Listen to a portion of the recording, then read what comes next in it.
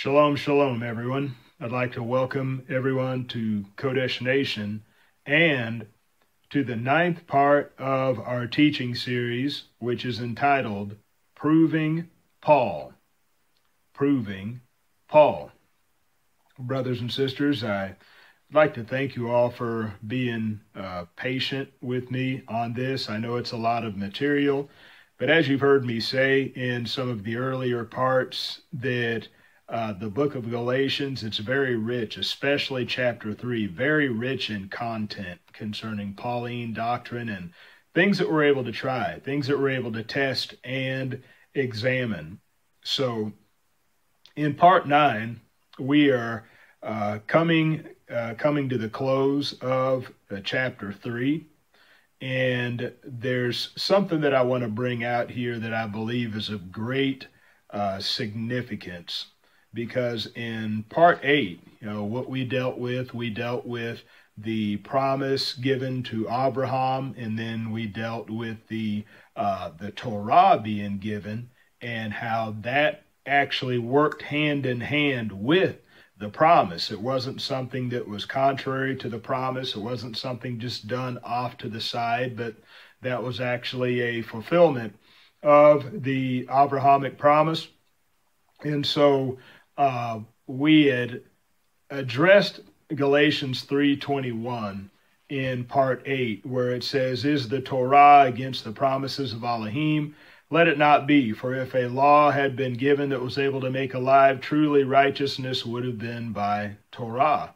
And so one of the questions that we asked was that, does the Torah give life?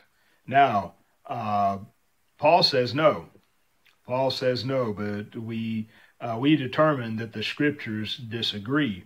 And so the idea that Paul is putting forth here is that the Torah is not able to give life. The Torah is given after the promise. And so the Torah was basically put in place just to keep the children of Yashraal in bondage, just to hold them in sin and basically just to kill time until it was time for the Messiah to come. That's what we're going to read here. I know that's pretty bold, and even pretty harsh what I had just said. But when you boil it down, that's what it amounts to, is that Yah was killing time and just keeping the children of Yashraal under sin by having them under the system of the Torah until the right time came that the Messiah were to come to the earth. And so one question that I am known for asking is, did the Most High give the children of Yashraal a Torah that they could not keep or that they would not keep? Well, according to Paul, he gave them a Torah that they could not keep. But according to the scriptures, according to the Torah, according to the prophets, even the words of Yahushua himself, that truly the Most High gave the children of Yashraal a Torah that they would not keep.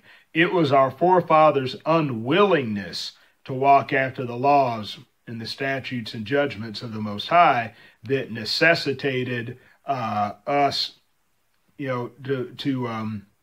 to need a Savior, to be sent. Praise Yahuwah, and to redeem us with his blood. Praise Yahuwah. So it was the hardness of heart. It was the unwillingness. It wasn't an inability. And if that's not the case, brothers and sisters, then what does that say about the nature and character of the Most High? The Most High gives the children of Yashraal a Torah that they could not keep. And so when they failed at keeping it, he just poured out horrendous judgments upon them, even causing them to experience famine, where delicate women would boil their own babies for food, all for not keeping a law that they could not keep anyway. So these kind of things are Paul's idea of keeping the children of Yashraal shut up under sin by giving them the Torah, so that just so that time could be killed until the right time for the Messiah to come on the earth.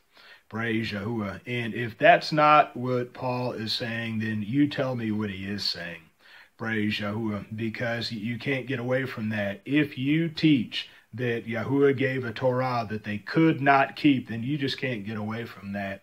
Praise Yahuwah, that it really maligns the character of the Most High. Praise Yahuwah.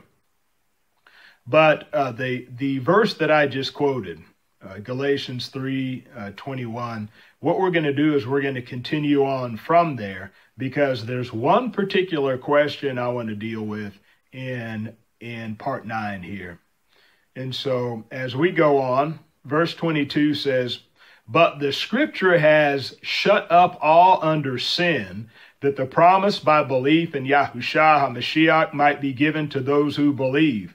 But before belief came, we were guarded under Torah, having been shut up for the belief about to be revealed.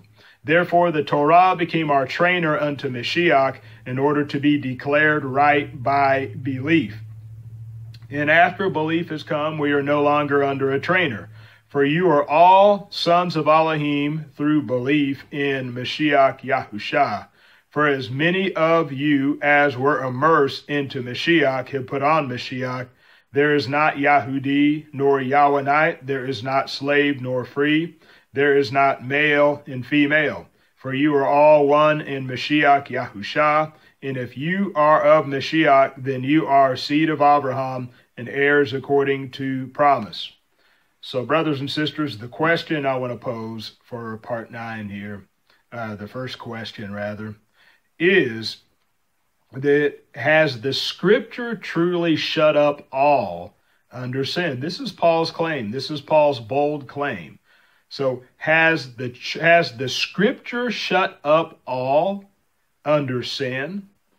And so, brothers and sisters, where I want to go next is I want to go to Romans, because when we go to Romans chapter 3, this is where Paul goes into more detail concerning his teaching that the scripture has shut up all under sin, in order to prepare us to receive the Mashiach by faith.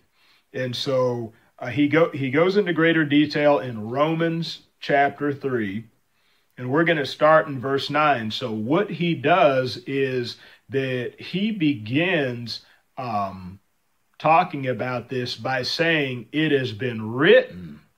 But what you'll see is as we go through what he says has been written, that he's not reading from a single passage of scripture that has been written, but he's reading from a collection of passages of scripture and stringing them together as if they're one statement.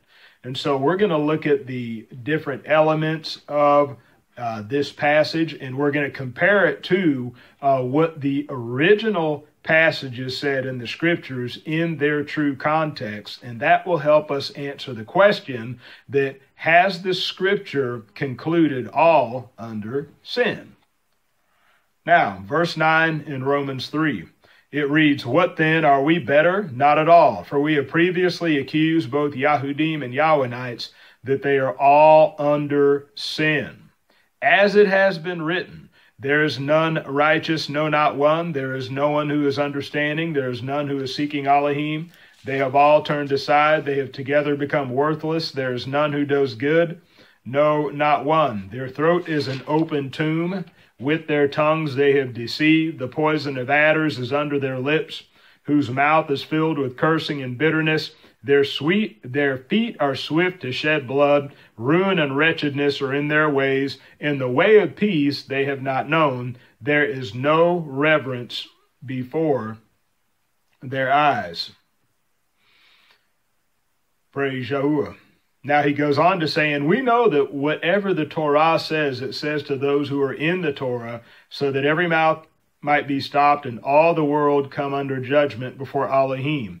Therefore, by the works of Torah, no flesh shall be declared right before him, for by the Torah is the knowledge of sin."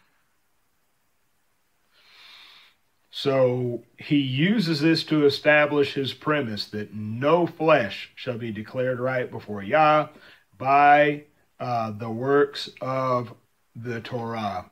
And so, in other words, Yahuwah gave our forefathers a Torah, showed them what was right, showed them what was wrong. In fact, he even said, I set before you life and death, blessing and cursing.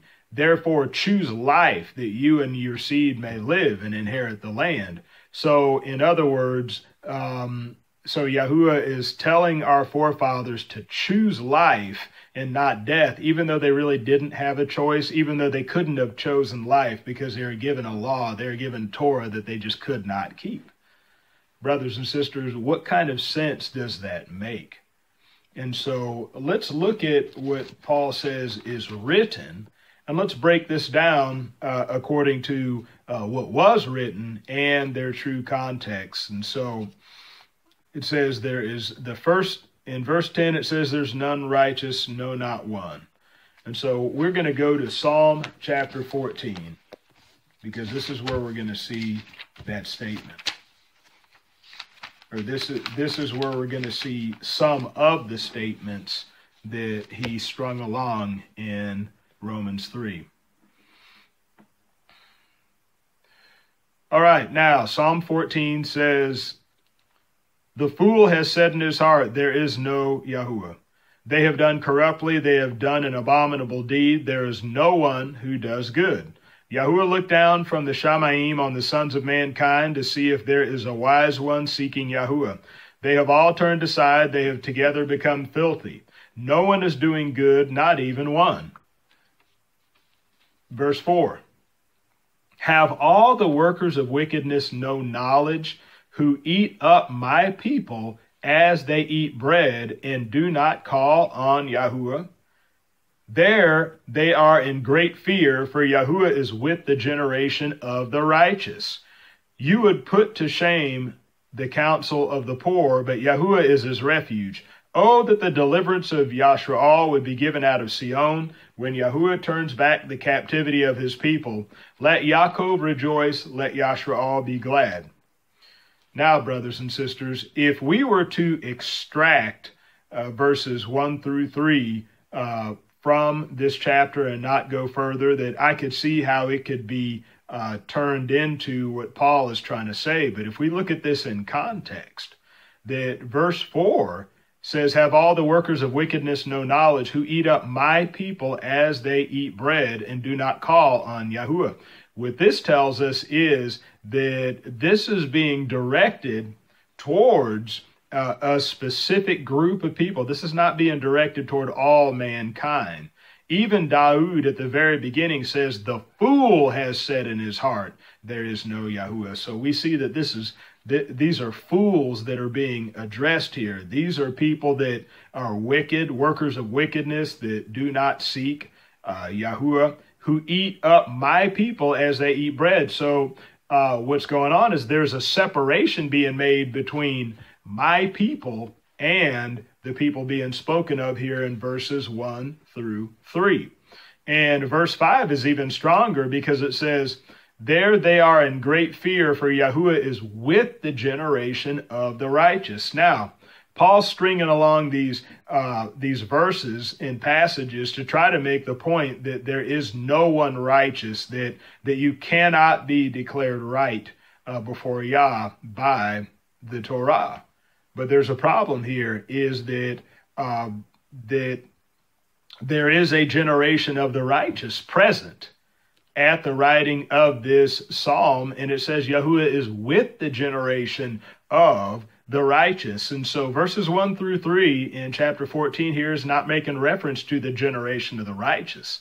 This is talking about fools. This is talking about wicked people. And so this is not a good passage for Paul to use in order to prove his point. That's why he had to just extract a few verses out of this passage and leave the rest alone, because the rest destroys his premise that there are no righteous before Yah according to the Torah, when in the very passage he used to try to prove that, it says otherwise. So As we go on, Psalm 53. Psalm chapter 53. Tehillim 53. Now, this is very similar to Psalm 14. And we're going to read through it anyway. It's just 6 verses. It says, "The fool has said in his heart, there is no Yahuwah. They have done corruptly. They have done abominable unrighteousness. No one does good. Yahuwah looked down from the Shamayim on the children of men to see if there is a wise one seeking Elohim. They have all turned aside. They have together become filthy. No one is doing good, not even one. Have the workers of wickedness no knowledge, who eat up my people as they eat bread, and do not call on Yahuwah? There they are in great fear, where no fear was. For Yahuwah shall scatter the bones of him who encamps against you. You shall put them to shame, for Yahuwah has rejected them. Oh, that the deliverance of Yashraal would be given out of Sion, when Elohim turns back the captivity of his people. Let Yaakov rejoice, let Yashraal be glad." Well, we see even in chapter 53 here, brothers and sisters, that this is not a declaration being made toward all mankind, because there's a separation being made from these people being spoken against here and you. Praise Yahuwah. Because it says that Yahuwah shall scatter the bones of him who encamps against you, and you shall put them to shame, for Yahuwah has rejected them. And so we see that Yahuwah rejects the people being spoken of here, but we see that there's another class of people who Yahuwah does not reject, and that's the generation of the righteous. Hallelujah. All right, Psalm 5. Psalm chapter 5. This is where we will find the verses and the passages that Paul uses to try to prove that all are concluded under sin. Praise Yahuwah. All right, now, verse 8 of chapter 5, it says, "O Yahuwah, lead me in your righteousness, because of those watching me. Make your way straight before my face, for there is no stability in their mouth. Their inward part is destruction. Their throat is an open grave. They flatter with their tongue. Declare them guilty, O Elohim. Let them fall by their own counsels. Thrust them away for their many transgressions, because they have rebelled against you. But let all who take refuge in you rejoice. Let them ever shout for joy, because you shelter them. And let those who love your name exult in you. For you, Barak the righteous, O Yahuwah, you surround him with favor as with a shield." Praise Yahuwah. So, brothers and sisters, here it is again that there's supposed to be no righteous, according to what Paul is trying to teach us here. But here, that those whose throat is an open grave, because that's mentioned in Romans 3, that this is talking about wicked people. This is talking about wicked people who persecute the righteous. And we see at the bottom it says, "For you, Barak the righteous, O Yahuwah, you surround him with favor as a shield." That's the generation of the righteous. Now, I want to backpedal some and say this, that there was a generation of the righteous. How were they declared righteous? You know, one may say, well, yeah, there's a generation of the righteous, but they were righteous by faith. They were not righteous because they kept Torah. They were righteous by faith, like Abraham. Well, brothers and sisters, we've already been through Devarim, Deuteronomy chapter 6, and I believe it's verse 25, where that when the sons were to ask the fathers in times to come about why, what are the meaning of the witnesses and the testimonies of Yah, the things that they would perform, that the father is supposed to tell the son that Yahuwah gave us all of these statutes and judgments and commandments, to do in order to keep us alive as it is this day. And it shall be righteousness for us, or it shall be our righteousness if we observe to do all these commandments and statutes and judgments before Yahuwah our Elohim. And so the Torah already tells what they did in order to be declared righteous. We went through Ezekiel chapter 18, where even the wicked man, if the wicked man turns from his wickedness and does what is lawful and right, all his wickednesses will not be remembered anymore. In his righteousness that he has done, he shall live. So this is the generation of the righteous, brothers and sisters. They were considered righteous because they kept Torah. And so Paul is trying to use these passages to say that no man is declared right by keeping Torah. Yet in the very passages he uses, we see the generation of the righteous. We see people who were considered righteous because they kept Torah. Praise Yahuwah. All right, Psalm 140. Psalm 140. See, we're looking at the places that Paul drew from when he strung all of these verses and passages of Scripture together and said, it is written, as if it's one statement made somewhere in the Scriptures, when it is not. Now, Psalm 140. Rescue me, O Yahuwah, from men of evil. Preserve me from men of violence, who have devised evils in their hearts. They stir up conflicts all day long. They sharpen their tongues like a snake. The poison of cobras is under their lips. See, there's another statement that was made in Romans 3. Guard me, O Yahuwah, from the hands of the wicked. Guard me from a man of violence who have schemed to trip up my steps.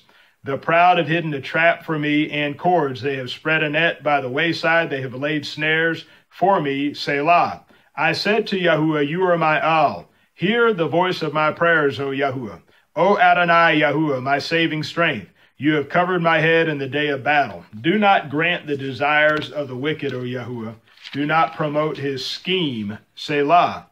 Those who surround me lift up their head. The trouble of their lips cover them. Let burning coals fall on them. Let them be made to fall into the fire, into deep pits. Let them not rise again. Let not a slanderer be established in the earth. Let evil capture the man of violence speedily. I have known that Yahuwah maintains the cause of the afflicted, the right ruling of the poor. Only let the righteous give thanks to your name. Let the straight ones dwell in your presence. And so by that last verse, we know there were righteous people in that day. There were straight ones. There were people who were considered righteous by Yahuwah. Why? Because they kept the Torah. Praise Yahuwah.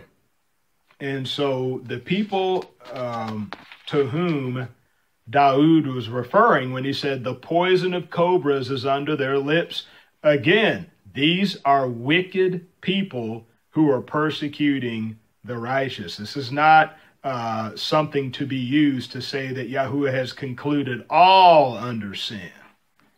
Praise Yahuwah. But these are wicked people who are persecuting the righteous. Now, Psalm 10.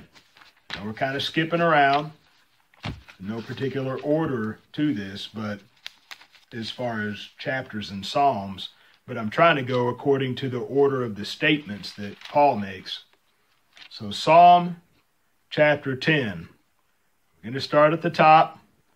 It says, why do you stand afar off, O Yahuwah, hiding in times of distress? In arrogance, the wicked hotly pursues the poor. They are caught by the schemes which they devise. For the wicked boasted of his cravings, and the greedy one cursed and despised Yahuwah. In the pride of his face, the wicked does not seek. In all his thoughts, there is no Elohim. His ways are always prosperous. Your right rulings are on high out of his sight. He snorts at all his adversaries. He has said in his heart, I shall not be moved. From generation to generation, never be an evil. His mouth is filled with cursing and deceit and oppression. Under his tongue is trouble and wickedness. See, there's another statement. There's another Romans 3 statement here. He sits in the hiding places of the villages, and the secret places he murders the innocent. His eyes are on the lookout for the helpless. He lies in wait in a secret place as a lion in his den. He lies in wait to catch the poor. He catches the poor, drawing him into his net. He crouches, he lies low, and the helpless fall under his strength. He has said in his heart, all has forgotten. He has hidden his face, he shall never see. Arise, O Yahuwah, O Al, lift up your hand. Do not forget the lowly ones. Why do the wicked scorn Elohim? He has said in his heart, it is not required. You have seen it, for you observe trouble and grief. To repay with your hand, the poor commits himself to you. You are the helper of the fatherless. Break the arm of the wicked and the evil one. Search out his wickedness that would not be found out. Yahuwah is sovereign forever. The Gentiles shall perish from his land. Yahuwah, you have heard the desire of the lowly ones. You prepare their heart. You incline their ear to defend the fatherless and the downtrodden, so that man who is of the earth no longer oppresses. So this oppressor that is being referenced here in Psalm chapter 10, again, this is talking about a very wicked and greedy and oppressive person who is oppressing the poor and oppressing the righteous. So this is not talking about people in general. All right. Now, Isaiah 59. I'm going to take a look at Isaiah 59. As we go through Isaiah 59, what you'll find is that Isaiah 59 probably it matches more closely to what Paul is trying to say, but it still misses the mark. Praise Yahuwah. And you'll see what I mean as we go through it. Now, Isaiah 59. It says, look, the hand of Yahuwah has not become too short to save, nor his ear too heavy to hear. But your wickednesses have separated you from your Elohim, and your sins have hidden his face from hearing. For your hands have been defiled with blood, and your fingers with wickedness. Your lips have spoken falsehood. Your tongue mutters unrighteousness. No one calls for righteousness, and no one judges for truth. They trust in emptiness and speak worthlessness. They conceive trouble and bring forth wickedness. They have hatched adder's eggs, and they weave the spider's web. Whoever eats their eggs dies, and when one is broken, an adder is hatched. Their webs do not become garments, nor do they cover themselves with their works. Their works are works of wickedness, and a deed of violence is in their hands. Their feet run to evil, and they hurry to shed innocent blood. Their thoughts are thoughts of wickedness. Waste and ruin are in their highways. The way of peace they have not known, and there is no right ruling in their ways. They have made crooked paths for themselves, and whoever treads in them shall not know peace. So let me stop here. So we see a few statements here that Paul put into Romans 3 about the feet running to evil, in a hurry to shed innocent blood, and how that the wasting and ruin in their highways, thoughts of wickedness, the way of peace they have not known. Praise Yahuwah. These are things that were included in Romans 3. Now, this is more talking in general, praise Yahuwah, about Yahuwah's people, but we're going to go on. We're going to go on. Verse 9, therefore right ruling has been far from us, and righteousness does not reach us. We look for light, but there is darkness, for brightness, but we walk in thick darkness. We feel for the wall like the blind, and we feel as without eyes. At noon we stumble, at twilight in deserted places like the dead. All of us growl like bears and moan sadly like doves. We look for right ruling, but there is none, for deliverance, but it is far from us. For our transgressions have increased before you, and our sins witness against us. For our transgressions are with us, and as for our wickednesses, we know them. Transgressing and being untrue to Yahuwah, and turning away from our Elohim, speaking oppression and apostasy, conceiving and pondering words of falsehood from the heart. And right ruling is driven back, and righteousness stands far off. For truth has fallen in the street, and right is unable to enter.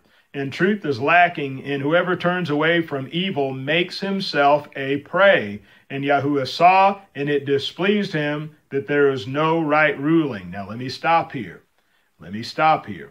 Even though, unlike the other passages we read, even though this is talking about the children of Yashraal in general, and the general condition of the nation at this time, whereas these other passages are talking about the wicked persecuting the righteous. Praise Yahuwah. But what you'll see is that even though this was the general condition of the children of Yashar'al, look at verse 15 here, because it says, and the truth is lacking, and whoever turns away from evil makes himself a prey. Why would that statement be made if there is nobody turning away from evil? It said they make themselves a prey. So in other words, that again, we're talking about righteous people being persecuted by the wicked. They make themselves a prey. In other words, that they're a target for wicked people to come and mistreat and to harass and to oppress. And so there were people, even within the sad condition that our forefathers were in here in chapter 59, there were people who were turning away from evil. Not everybody was wicked like this. Now, it says, and Yahuwah saw, and it displeased him that there was no right ruling, verse 16, and he saw that there was no man, and astonished that there is no intercessor. So his own arm saved for him, and his righteousness upheld him. And he put on righteousness as a breastplate, and a helmet of deliverance on his head. And he put on garments of vengeance for clothing, and wrapped himself with ardor as a mantle.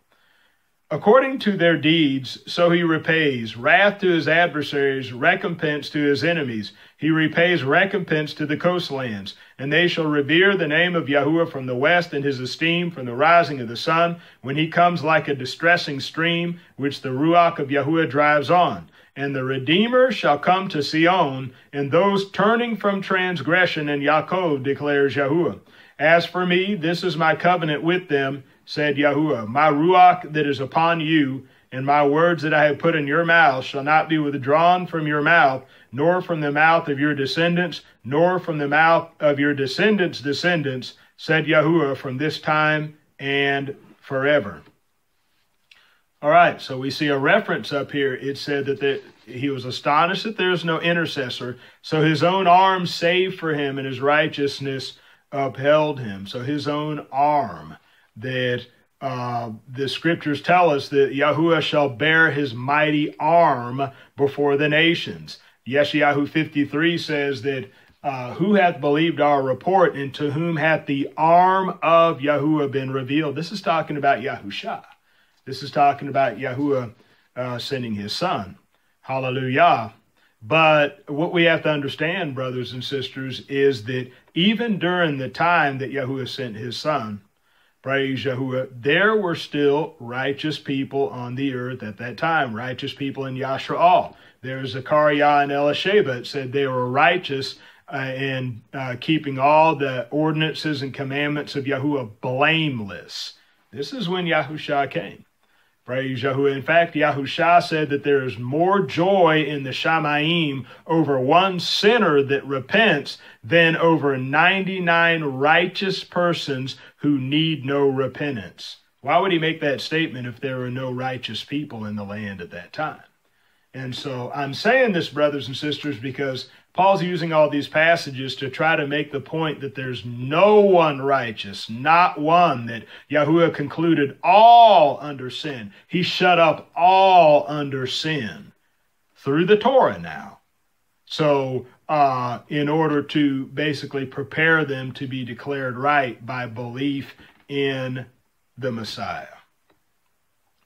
All right, we're going to go back to Psalms. We're going to look at Psalm 36. Psalm 36. As we're looking at each of the statements that Paul makes, and we're going to ask ourselves, in their true context, are they saying what Paul's saying? And so far, we've seen that they're not.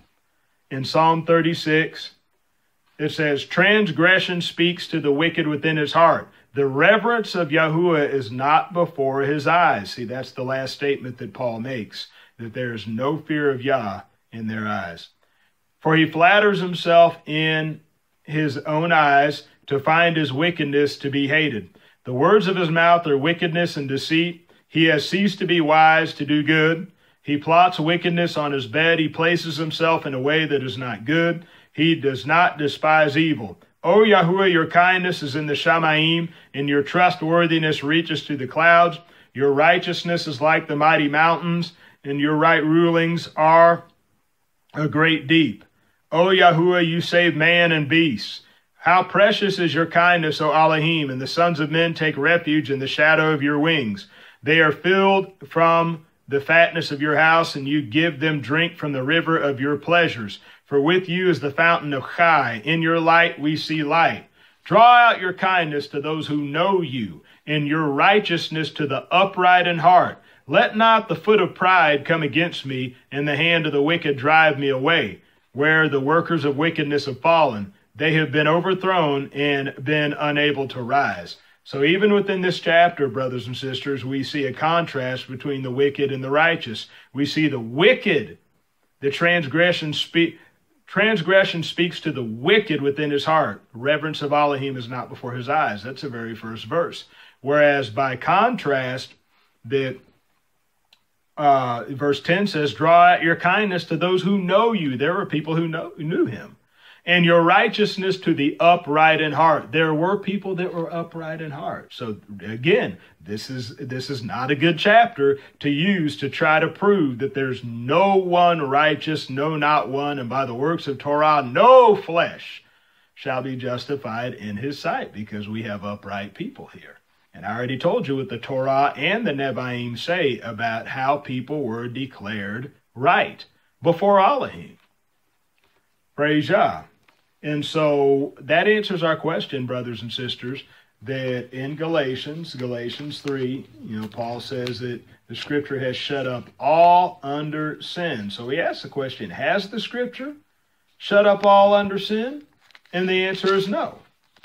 The scripture has not shut up all under sin. That's a lie. Praise Yahuwah. So the second thing I want to deal with is that verse 24 and 25, it says, therefore the Torah became our trainer unto Mashiach, in order to be declared right by belief. And after belief has come, we are no longer under a trainer. So it says schoolmaster in the King James.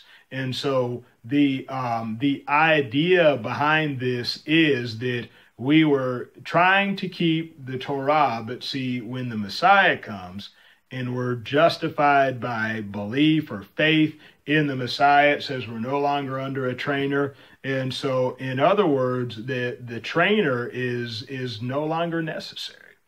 It's no longer necessary. Now, I told you that for 15 years I was doing what a lot of these Hebrew roots and Messianic and even Hebrew Israelites, what a lot of these people do in trying to apologize, P-A-U-L, apologize, or trying to justify Paul.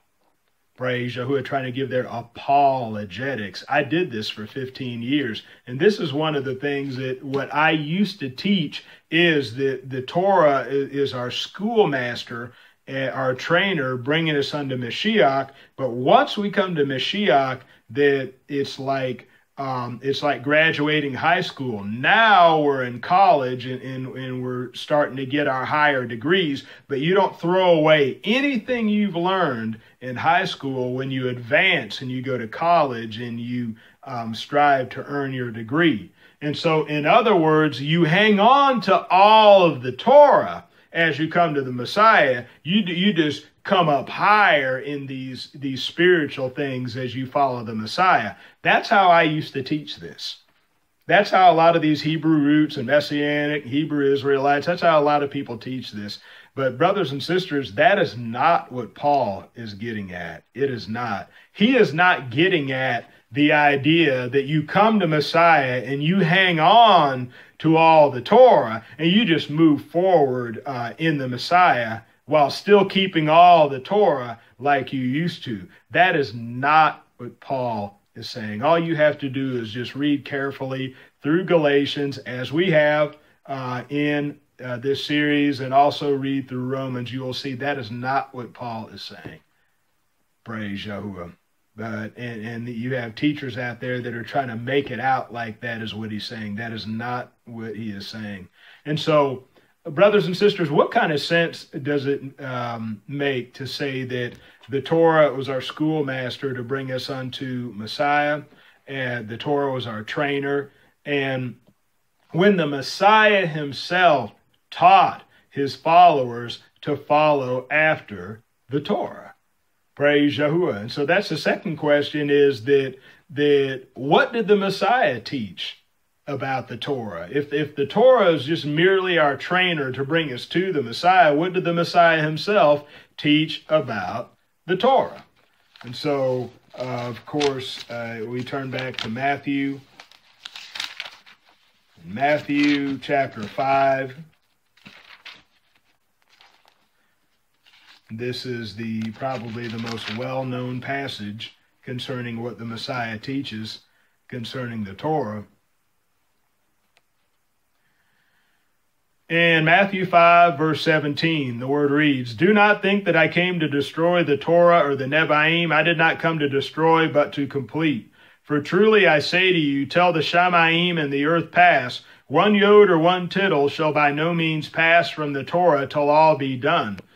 Whoever then breaks one of the least of these commands and teaches men so shall be called least in the reign of the Shamayim, but whoever does and teaches them, he shall be called great in the reign of the Shamayim. For I say to you that unless your righteousness exceeds that of the scribes and Pharisees, you shall by no means enter into the reign of the Shamayim."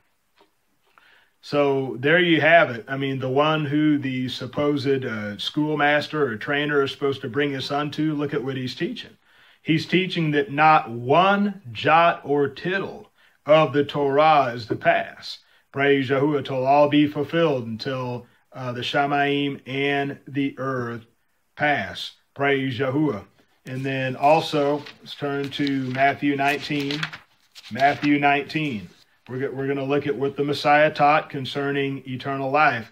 Now, Matthew 19, verse 16, it says, "And see, one came and said to him, Good teacher, what good shall I do to have everlasting chai, everlasting life? He said to him, Why do you call me good? No one is good except one, Elohim. But if you want to enter into chai, to life, guard the commands. Keep the commandments." Praise Yahuwah. And so this idea that we come to the Messiah, after striving to keep Torah all these years, we come to the Messiah, we come to be justified by belief in the Messiah, praise Yahuwah, and then we no longer keep Torah as a result. Like I said, I know a lot of you teachers out there are saying, no, that's not what Paul's saying, that's not what Paul's saying. Yes, that is what Paul is saying. Praise Yahuwah. Yes, that is. Now, let me say this. There are some of these teachers out there that are saying that that people are misunderstanding Paul because they don't know the language, and they don't know the Hebrew and the Greek and the Aramaic, and they don't know Pharisaical thought and the Haggadah and the Agadah and these different terms, and how they don't know the cultural context and the historical backdrop. And, because we don't know all of these things, we're misunderstanding Paul. Well, brothers and sisters, what about all of those Hebrews? This is back in Acts 22, I believe it is. And they rose up saying, "Men and brethren, help. This man teaches all men everywhere against the people, against the Torah, and against this place," making reference to the temple. Praise Yahuwah. And also that the believers now, that there are many myriads, which is thousands and tens of thousands, that Yaakov said there are many myriads of brethren and Yahudim now, all right, who believe, and they are all zealous of the Torah, and they are informed of you, that you teach the Yahudim among the Gentiles to forsake Moses and not circumcise, etc., etc. Why were people saying this about Paul? Praise Yahuwah. Now you can say, oh, he was falsely accused, but no, these are people that knew the Hebrew. Some of these people knew the Greek. Some of these people knew Aramaic. Some of these people, these were people now that they knew the historical and cultural context because they were the historical and cultural context. In other words, they were there. They knew the Haggadah and Agadah and all this other just complicated stuff that you're supposed to know in order to crack the code and understand Paul's teachings. These people knew all that, and they had a problem with him. All right, the believers in Asia, they knew that stuff, but they still had a problem with him to the point of rejecting him. You remember Paul said, all in Asia have forsaken me. What did these people know that the majority of us don't know? We're talking believers in Mashiach now. Praise Yahuwah, that as a whole rejected Shaul to the point where he said, all in Asia have forsaken me. So all of these hoops we need to jump through in order to crack the code and understand Paul's letters, that's false. That's garbage, brothers and sisters. That we had people that, like I said, we had people that knew all those things back in that time, and they saw Paul for who he really was. Praise Yahuwah. And so it makes no sense to make it out as if the Torah is our trainer, our schoolmaster, bringing us to Messiah, and then we don't need the schoolmaster anymore because we have belief in the Messiah. Praise Yahuwah, which is what Shaul taught. Because, the big question is, okay, well, what did he teach concerning once you come to belief in Messiah? And then from that point on, what does he teach? Does he teach that we should keep the Torah, or does he not teach that? Like I said, you go through this, you go through my videos slowly and go through the scriptures. Praise Yahuwah. And then you tell me the answer to that question. But our second question in this video, in part 9 here, was what did the Messiah teach about the Torah? And so he taught that the Torah is to be kept. He taught if you want to enter life, keep the commandments. So it makes no sense of saying that the Torah is a trainer bringing us to the Messiah when the Messiah is telling you to keep the Torah. Praise Yahuwah. Hallelujah. And so, brothers and sisters, that finally concludes chapter 3 of Galatians, and we're able to move on. And so we're going to cover chapter 4 in part 10. Appreciate your patience. Praise Yahuwah. You all pray for us. And we're going to be wrapping up this series. I know it's been long. I know it's been a long time coming. We're going to wrap up this series. We're going to wrap it up soon. Praise Yahuwah. And I just encourage you that if there are some things that you don't quite understand that I have brought forth, go back through them. Go back through these videos and go back through Galatians with these videos. Have your Bible open. Go through the referencing scriptures that I give in order to compare what Paul writes in Galatians to the Torah and the prophets. But this is if I could ask one umbrella question, one overarching question to those who would disagree with me, to those who say, no, you got it all wrong. You're falsely accusing Paul. You're misunderstanding Paul. You're not able to crack the code in order to understand this great mystery that Paul's really teaching, strict Torah observance, but you just don't see it, because you're not looking at this right or coming at this angle and this and that. Okay, those of you who disagree, those of you who don't believe that I'm telling you the truth, all right, this is the umbrella question. This is the question I have for you. All right, question I have for you is this, because remember now, Yahushua, when he instructed the 12 to go forth, he gave them all the same instructions, not only just to teach his people, but to teach the nations. Go into all the world and teach all nations. All right, teaching them to observe all things whatsoever I have commanded you. And so a true apostle is supposed to go forth and teach what the Messiah has taught them when he was on the earth. Praise Yahuwah. That's what a true apostle is to teach. And he instructed them all at one time. Therefore, they're all supposed to be speaking the same thing. Those of you who think I'm wrong, and you believe Paul is right, this is my question to you. Find me a second witness to his teachings. A man is justified by emunah only, by belief only, without the deeds of the Torah. Find me a second witness to that. Find me where Yahushua teaches that. Any of the 12 where they teach that. The elders like Yaakov. Find a second witness to especially Paul's controversial teachings. Man is justified by belief without the works of the Torah, and that the Torah doesn't give life, and that the no man is justified by keeping Torah. Find a second witness.